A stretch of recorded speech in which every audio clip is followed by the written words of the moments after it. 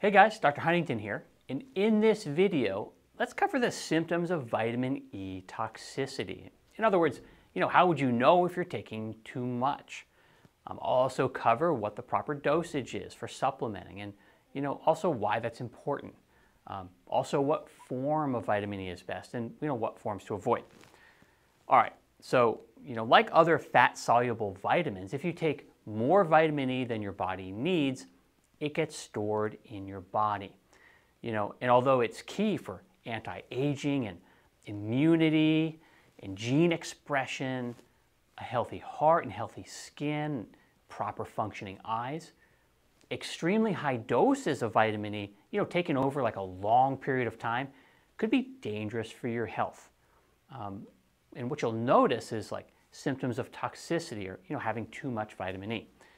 Now, in terms of getting enough vitamin E to maintain good health, eating vitamin E rich foods is the most ideal way to do that. But for many of us, a vitamin E supplement is still going to be the best way to ensure you get enough. So when supplementing, here's some guidelines. First, always make sure your supplement contains natural vitamin E, as opposed to the synthetic form. One clue that your vitamin E supplement is synthetic is that one of the ingredients, alpha tocopherol, will be listed like this.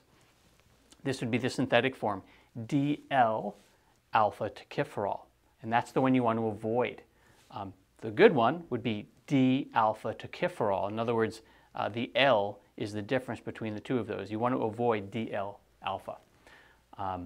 Another thing to be aware of is that most vitamin E supplements, even when they use the natural form of alpha tocopherol, are missing the other 7 components of vitamin E.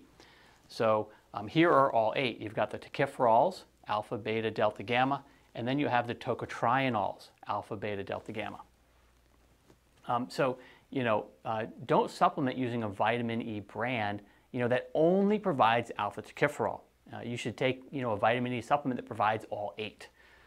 The truth is, vitamin E toxicity is like really rare.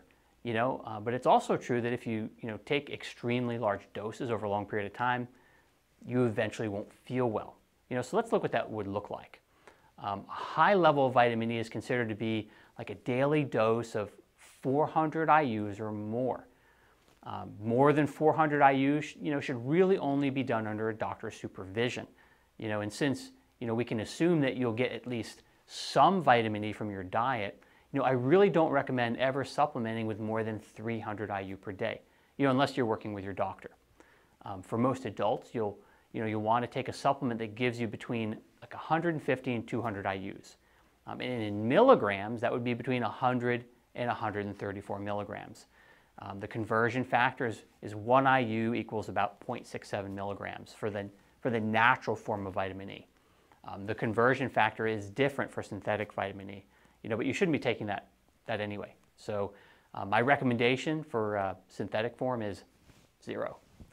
All right, so bleeding is the most significant risk with vitamin E toxicity. And the reason for that, is that toxic levels of vitamin E, what happens is that it interferes with your body's ability to form clots. And the risk is most likely if you combine excess vitamin E with blood thinning medication. Or, if you're an adult and you take like 1,500 IUs or more daily. So let's look at some of the other less serious symptoms of vitamin toxicity. We've got nausea and diarrhea, stomach cramps, fatigue and muscle weakness, headache, blurred vision, bruising, bleeding, as I mentioned, and lack of blood clot formation. All right. So the best way to ensure that you get the right amount of vitamin E is to eat a wide variety of healthy vegetables, low glycemic fruits, and nuts and oils, which are also a great source. In fact, avocados are one of the best sources of vitamin E. And if you take a vitamin E supplement, make sure to use a supplement that is natural and contains all 8 of the compounds, the 4 tocotrienols and the 4 tocopherols. If you want to see what the label should look like, go to BodyManual.com and check out the product called Full Spectrum Vitamin E. And in the case of like pregnancy or if you're on a blood thinner, make sure you check with your doctor to coordinate before you start the vitamin E supplement. All right, so with that said, hopefully I've not scared you off, because vitamin E is one of the most powerful antioxidants, and it's really a key to anti-aging. In fact, it's a nutrient that I take every day. All right, so if you found this video helpful, please share it. And if you didn't already, make sure you click below to subscribe to my channel. All right, I'll see you again soon.